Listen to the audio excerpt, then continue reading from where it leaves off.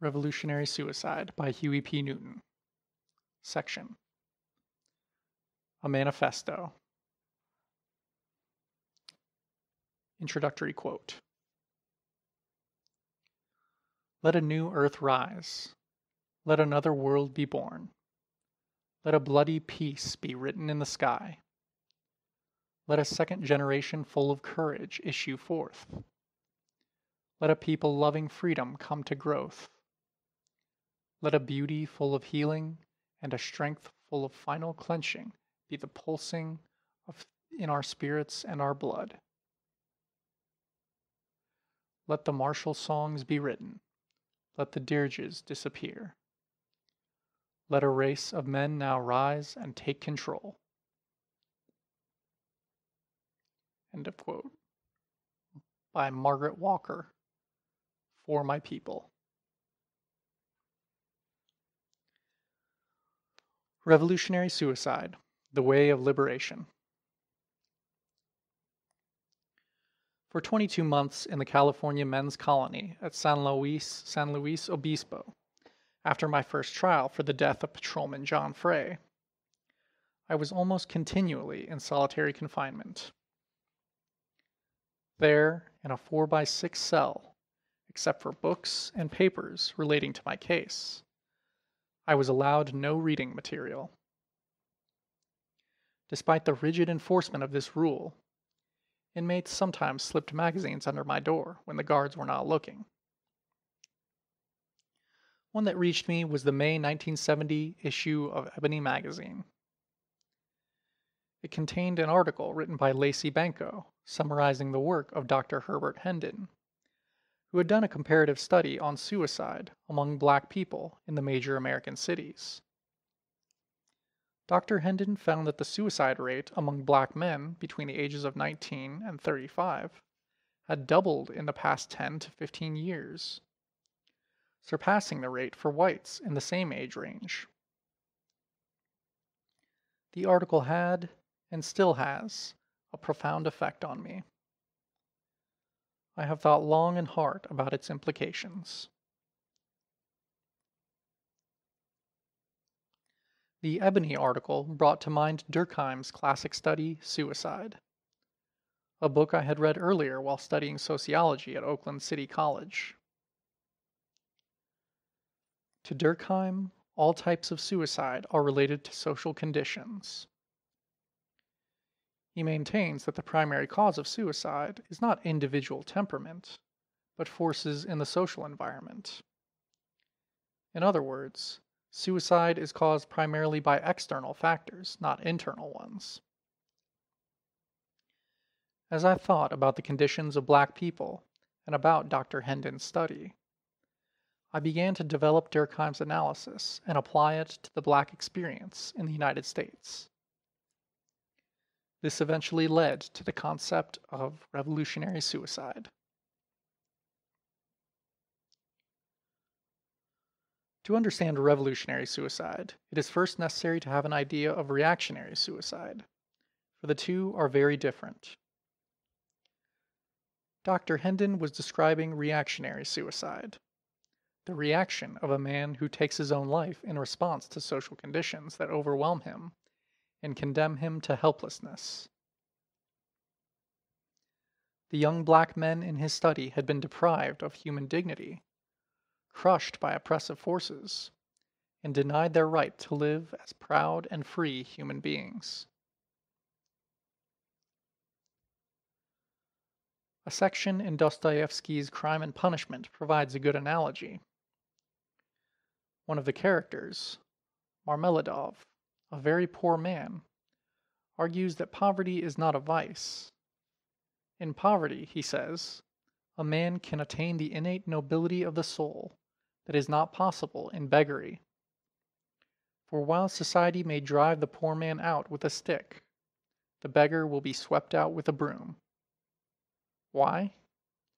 Because the beggar is totally demeaned, his dignity lost.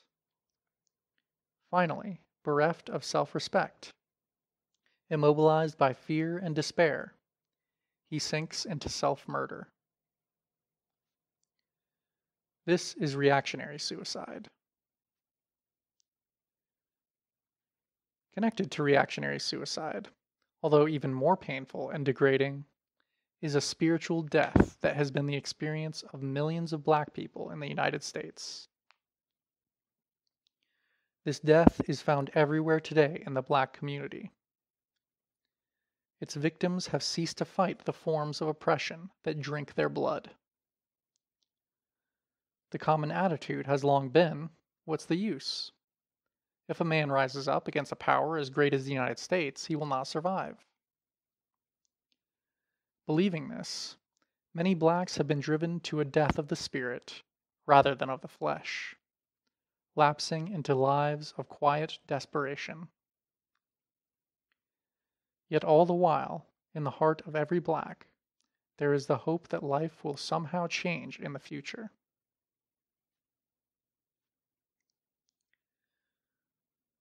I do not think that life will change for the better without an assault on the establishment, which goes on exploiting the wretched of the earth.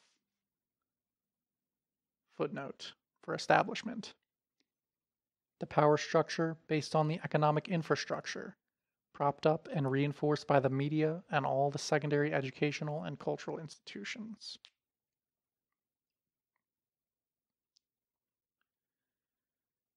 This belief lies at the heart of the concept of revolutionary suicide. Thus, it is better to oppose the forces that would drive me to self-murder than to endure them. Although I risk the likelihood of death, there is at least the possibility, if not the probability, of changing intolerable conditions. This possibility is important because much in human existence is based upon hope, without any real understanding of the odds. Indeed, we are all, Black and white alike, ill in the same way, mortally ill. But before we die, how shall we live? I say, with hope and dignity.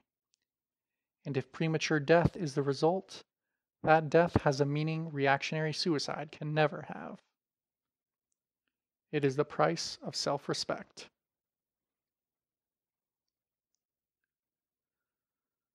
Revolutionary suicide does not mean that I and my comrades have a death wish. It means just the opposite. We have such a strong desire to live with hope and human dignity that existence without them is impossible. When reactionary forces crush us, we must move against these forces, even at the risk of death. We will have to be driven out with a stick. Che Guevara said that to a revolutionary, death is the reality and victory the dream. Because the revolutionary lives so dangerously, his survival is a miracle. Bakunin, who spoke for the most militant wing of the First International, made a similar statement in his Revolutionary Catechism. To him, the first lesson a revolutionary must learn is that he is a doomed man. Unless he understands this, he does not grasp the essential meaning of his life.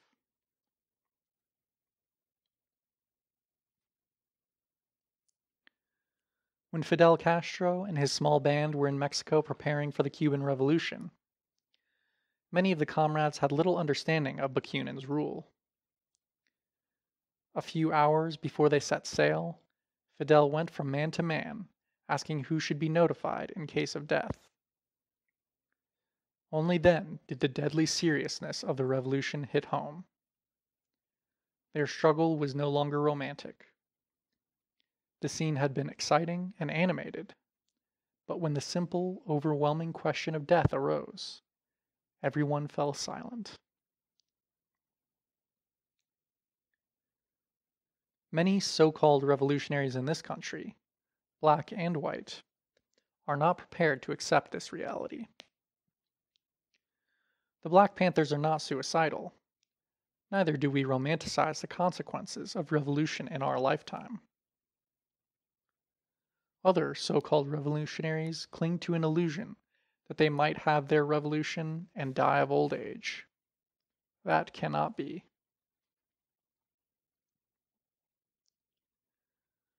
I do not expect to live through our revolution, and most serious comrades probably share my realism. Therefore, the expression, revolution in our lifetime, means something different to me than it does to other people who use it. I think the revolution will grow in my lifetime, but I do not expect to enjoy its fruits. That would be a contradiction. The reality will be grimmer. I have no doubt that the revolution will triumph. The people of the world will prevail, seize power, seize the means of production, wipe out racism, capitalism, reactionary intercommunalism, reactionary suicide.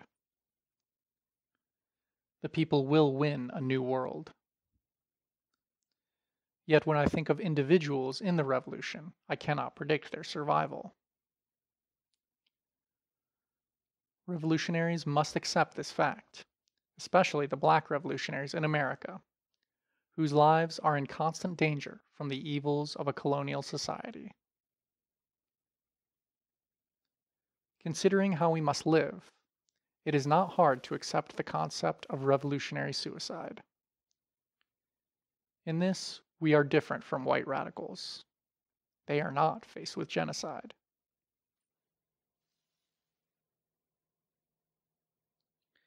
The greater, more immediate problem is the survival of the entire world. If the world does not change, all its people will be threatened by the greed, exploitation, and violence of the power structure in the American empire. The handwriting is on the wall. The United States is jeopardizing its own existence and the existence of all humanity. If Americans knew the disasters that lay ahead, they would transform this society tomorrow for their own preservation. The Black Panther Party is in the vanguard of the revolution that seeks to relieve this country of its crushing burden of guilt. We are determined to establish true equality and the means of creative work. Some see our struggle as a symbol of the trend towards suicide among blacks. Scholars and academics in particular have been quick to make this accusation. They fail to perceive differences. Jumping off a bridge is not the same as moving to wipe out the overwhelming force of an oppressive army. When scholars call our actions suicidal, they should be logically consistent and describe all historical revolutionary movements in the same way.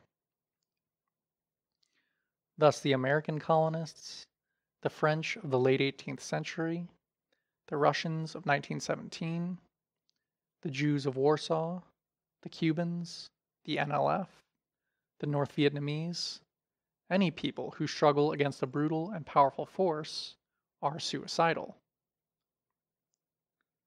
Also, if the Black Panthers symbolize the suicidal trend among blacks, then the whole Third World is suicidal, because the Third World fully intends to resist and overcome the ruling class of the United States.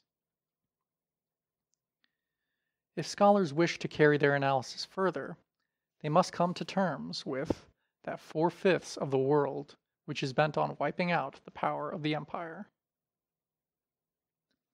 In those terms, the Third World would be transformed from suicidal to homicidal, although homicidal is the unlawful taking of life, and the Third World is involved only in defense. Is the coin then turned? Is the government of the United States suicidal? I think so. With this redefinition, the term revolutionary suicide is not as simplistic as it might seem initially. In coining the phrase, I took two knowns and combined them to make an unknown, a neoteric phrase in which the word revolutionary transforms the word suicide into an idea that has a different meaning and dimensions, applicable to a new and complex situation.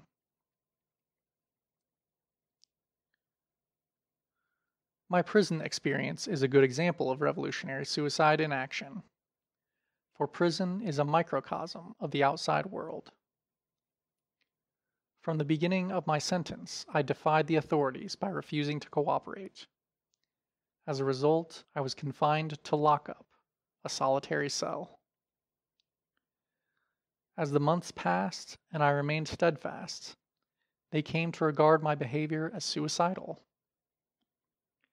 I was told that I would crack and break under the strain. I did not break, nor did I retreat from my position. I grew strong. If I had submitted to their exploitation and done their will, it would have killed my spirit and condemned me to a living death. To cooperate in prison meant reactionary suicide to me. While solitary confinement can be physically and mentally destructive, my actions were taken with an understanding of the risk. I had to suffer through a certain situation. By doing so, my resistance told them that I rejected all they stood for. Even though my struggle might have harmed my health, even killed me, I looked upon it as a way of raising the consciousness of the other inmates, as a contribution to the ongoing revolution. Only resistance can destroy the pressures that cause reactionary suicide.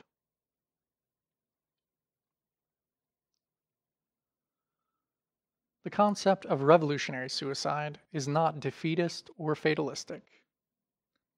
On the contrary, it conveys an awareness of the reality in combination with the possibility of hope. Reality, because the revolutionary must always be prepared to face death. And hope, because it symbolizes a resolute determination to bring about change. Above all, it demands that the revolutionary see his death and his life as one piece.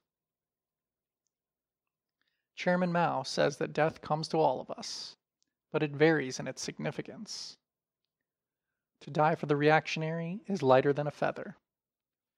To die for the revolution is heavier than Mount Tai. End of section.